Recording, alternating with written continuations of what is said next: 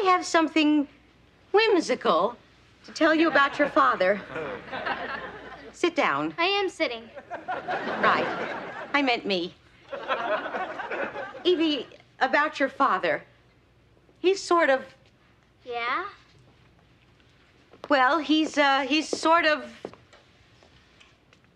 on another planet. You mean he's a nutcase? No, he's actually up there on another planet. He's an astronaut? Uh-huh, yes. Only he's not one of ours. What I mean is...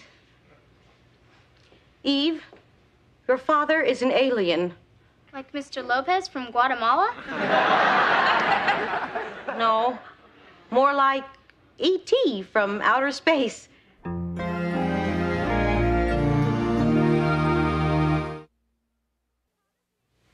My father's an alien from outer space?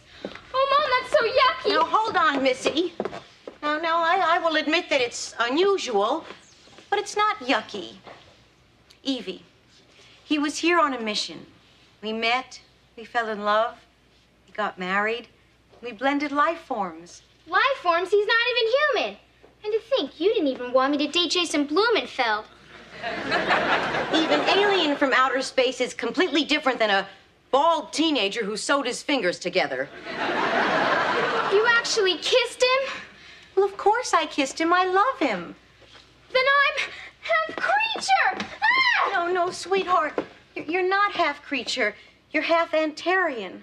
Mom, how could you do this to me? I'm a freak. I'm a beast. All sorts of disgusting things are probably crawling around inside of me. This is so uncool.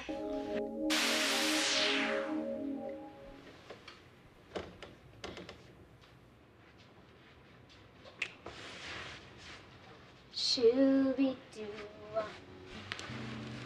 Oh, shooby-doo. Oh, shooby-doo.